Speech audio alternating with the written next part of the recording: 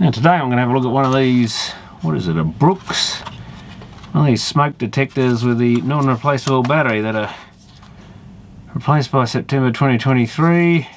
Did a friend ad and they were tossing it in the rubbish, and I thought I'd have a look and see what it actually is. Optical smoke alarm interconnect with 10-year non-replaceable lithium battery. So I don't know if interconnect means you can hook several together or something. Don't think it's actually a mains powered one, that's what he was wondering. It looks like maybe there's something here to do with the battery. I don't know if we can open that up. I don't know there's actually a battery under there by the look of it. Looks like we've got a few clips around this thing that probably popped the top of it. It already looked like it was partly coming apart. But I thought before it goes in the e-waste or whatever, I'll have a quick look and see what's actually inside these things. Just for my own curiosity amongst anything else, and maybe they want them to have a 10-year lifespan or whatever, just in case dust and stuff gets on the sensors and stuff, so they encourage people to chuck them away. I mean, you can get ever-ready batteries, 9-volt batteries now that have a lifespan something like that, and I think they're lithium or something. Why doesn't that one want to come undone?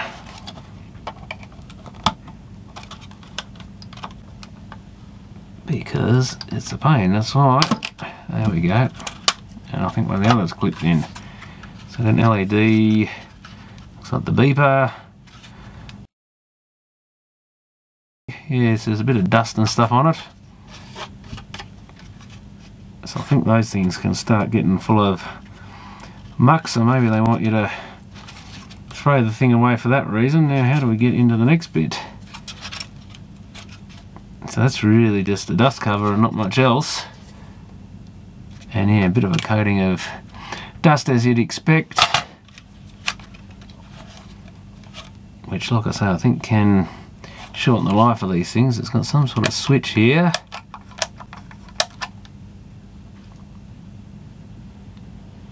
Doesn't say what it does. So this thing must split apart again. It's not that bit, that's all one piece of plastic. Does that bit come out? Yeah, these bits separate, I think. Bit of paint on there, which says not to paint it. Yeah, so there's definitely a ring around there. That must be another bit that pops off somewhere. And the other thing I'm interested in is what's this cover here? Can I get it off? Oh yeah, there is actually a battery in there. Which I bet this clips off somehow. Oh yeah, that's the wires for that maybe, but there is a battery hidden under that beeper area. Did they just make a noise, or was that my imagination? It's probably going to get upset about me getting in there. So there's the clip bit, but where does it go to?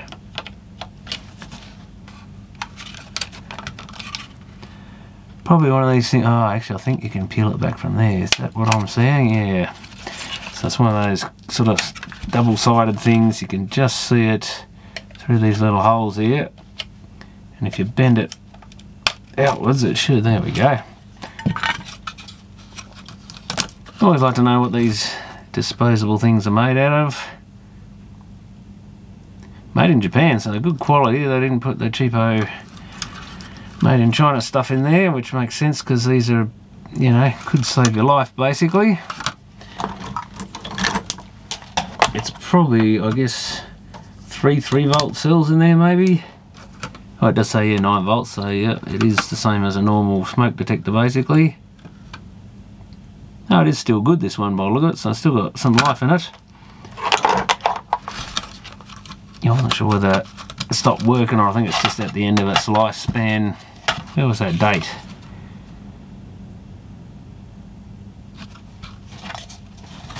I thought I saw a date on it somewhere. Now I'm going blind, can't see it again. Battery not replaceable, see instructions. So this, oh here it is, replace by September 2023. So it's not quite at the end of its life. So this probably is a worker. Where's the tester on this thing? And there's the tester, so what does it press? I'll pull it all to bits. That's the beeper. I assume it went that way, did it? Yeah, well, it lines up that way, so the test is, oh, it goes down in there. So get ready to be deafened. Yeah, it doesn't do anything. Oh, maybe it is dead. Well, the battery's still got voltage on it. I don't think there's any other things we have to do to get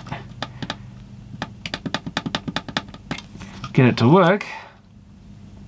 Oh, what's this switch do? Well, it wouldn't turn it off, would it? Ooh, there it goes. We did something, I think. Oh, yeah, we've got the light flash, so maybe that is an on-off switch. Surely the smoke detector doesn't have an on-off switch. You never know, I guess. I guess that might be to defeat it if it's playing up or something. You're triggering it too much. How does this thing fit back on? That'll be one of the holes, I guess, and that. Yeah, so where's the switch? Over there. Yeah, oh yeah, that's the hole for the terminal block. No, it doesn't say. Oh, actually, oh, it's one of these things here where you rotate it, I reckon.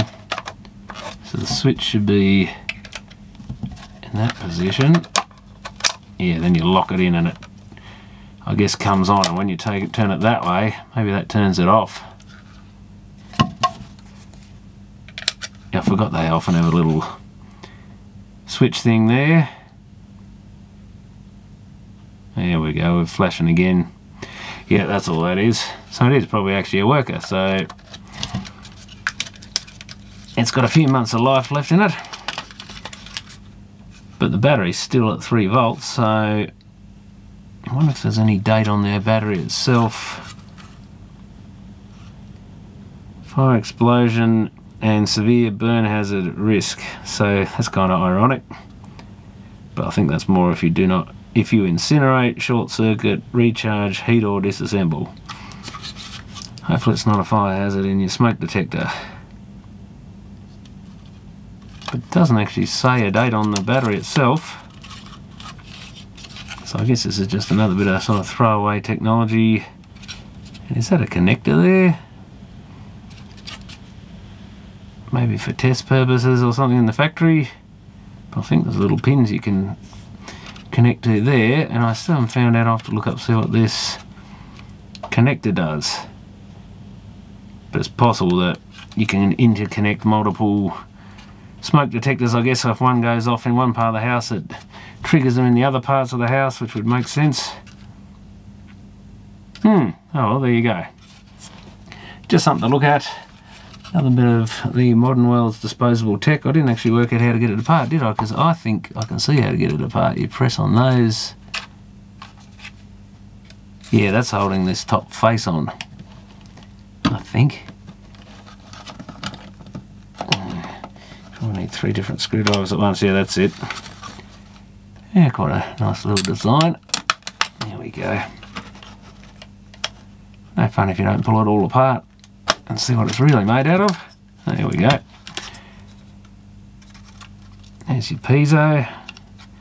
Certainly pumps out some sound. So like I say, that'd be the sensor. And the battery's just soldered in, but you could replace it if you wanted to. There's a chip under there. Oh yeah, that's that connector. It's got T9 volts GL on the pins that are labelled. And oh, I've got something else down there, H and I or something. GHILT. So maybe that's so you can plug into it and check. Maybe for people that are testing them in an installation. LED's even got a little socket on it, I think. Oh, yeah, that comes out. So at least the LED's easily recycled out of it if you wanted to save the LED. Few little inductors and capacitors. I mean, back in the day when I was a young hobbyist, I probably would have pulled something like this apart, hoping to salvage some bits out of it. Certainly LED I would have kept. And I guess that piezo, it's actually a 3-wire one. although whether that's just earthing the case of it there. And yeah, I wouldn't recommend pulling that bit apart though, since it's got some radioactive element in there, I think.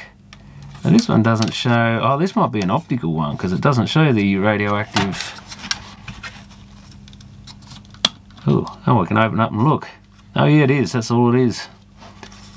Well, look at, there's something there and something there, and I can see something shiny in there that looks like an LED. And yeah, that looks like a little photo dioode, so this is an optical one. So what they do, they come across, roughly hit this little thing. I guess if there's enough scattering of light in there, there's quite a bit of dust in this thing, so she definitely wants it clean. If there's enough particles in here to scatter what comes out of here across to what's in there, that's what sets her off. I mean, in theory we should be able to, is this actually on at the moment? Should be able to trigger, it is. Can we sort of, not that I want to hear the damn thing, but you should be able to deflect. You'd think something reflective would work.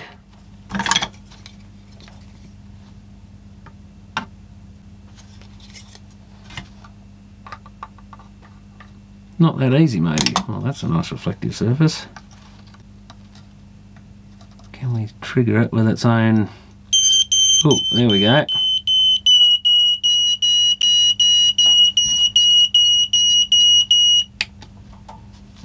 Looks like you can trigger it with its own piezo. Yes, that's not flashing again, although it didn't sound the best there, but... Oh, there's the flashing light, takes a little while, so it's around here somewhere. It's probably infrared LED, I guess.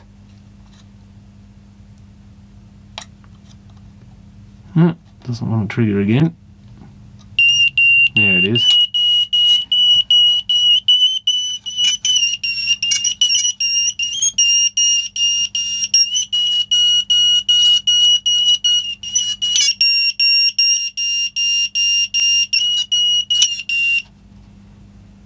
So that, it shouldn't have turned off, should it?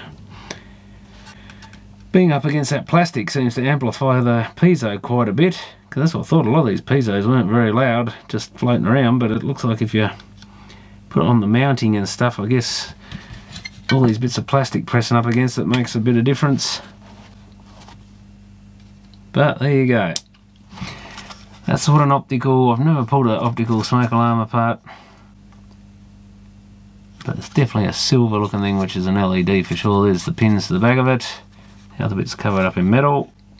But you've just got to get something to deflect the light around this little blockage between them.